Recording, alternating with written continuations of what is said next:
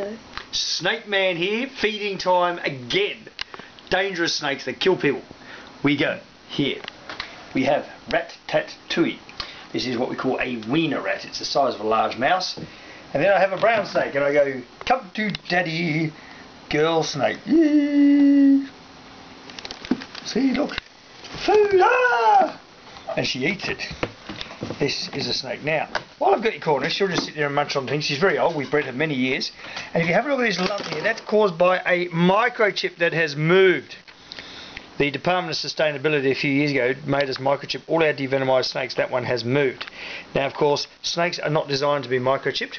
They should not be microchipped because as fast as you can put them in, you can take them out.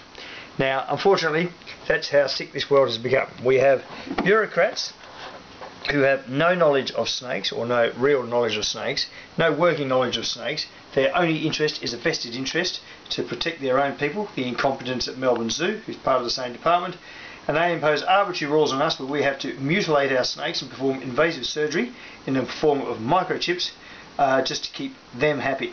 Now, this snake here, we have bred her many times, and she's got lots of babies.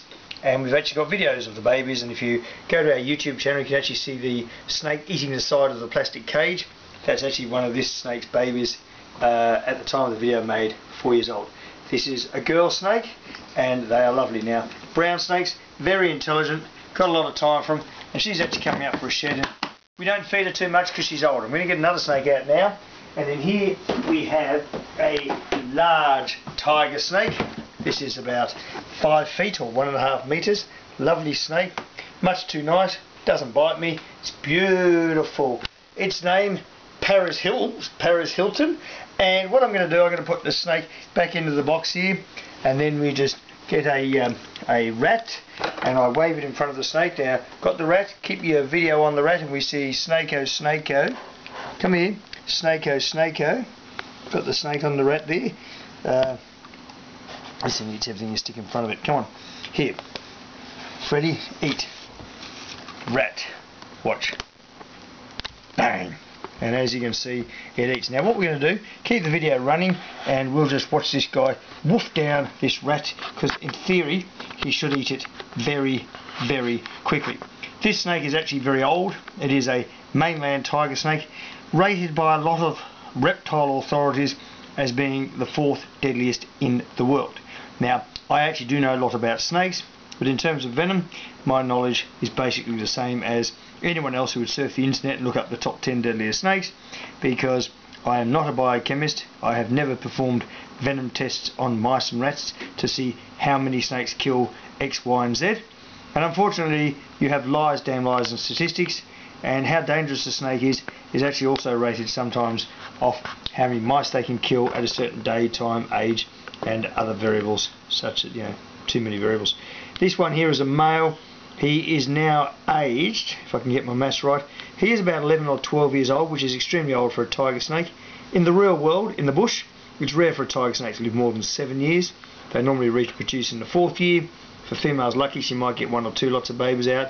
So if she gets 2 lot out, that gets her to the 6th year, dies a year after. Giving birth does knock them around. In captivity though, they do recover. But in the wild, of course, recovery is a lot tougher, because you can't just pump the food in. They've got parasites, so they can't gain the condition out of the food. I'll move that mouse around. This snake will probably take a while to... it will keep the camera going. It's a bit dopey, didn't get a very good grip on the mouse, on the rat I should say.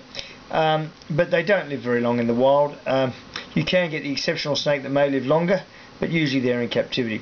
This particular animal we're looking at here in the video had a very trouble-free life up until about 2 years ago, and as he's got older he's had a few infections and those sorts of things. We've treated with antibiotics.